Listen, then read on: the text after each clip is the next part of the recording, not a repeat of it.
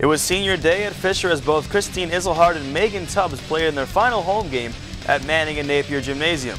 But it would be a freshman who gets the Cards off to a quick start, and Christy Jeffries drops, steps, and finishes for the first points of the game on either side. The Soaring Eagles make a first-half run as Mary Simon catches the bounce pass and finishes to make it 7-4 Elmira. From there, the Cardinals took over and went on a huge run, capped off by a wide-open look from Megan Soja off a good look from Amanda Lax. More Fisher in the second half, this time off a Kaylee Comfort miss. Iselhard grabs the offensive rebound and gets the putback to extend the lead to 13. The Eagles had another surge, cutting the lead to 6 after this hoop and harm by Simons. Free throw was no good. Fisher had too much offense though, particularly from sophomore Colleen Maloney, who gets the cross-court pass from Lax, goes up strong to make it 50-32 Fisher. The final score was 67-54 as the Cards end the regular season on a high note in this version of the Battle of the Beaks.